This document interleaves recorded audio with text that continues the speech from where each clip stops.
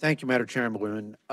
My colleagues on the other side of the aisle who spoke in opposition have asked for some evidence.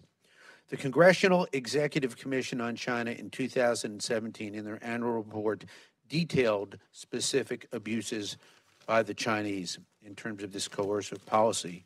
The British Broadcasting Service has also done a story on this. The Chinese themselves, in changing from a one to a two-child policy, do not deny that they are engaging in these other coercive policies, which include sterilization and forced abortions. Whether you're pro-life, as I am, or pro-choice, as some of my Democratic colleagues are, I think we cannot err on the side of anything but the humanitarian side, and that would be to support my amendment, ban the funds to this organization. And with that, Madam Chairman, I yield back.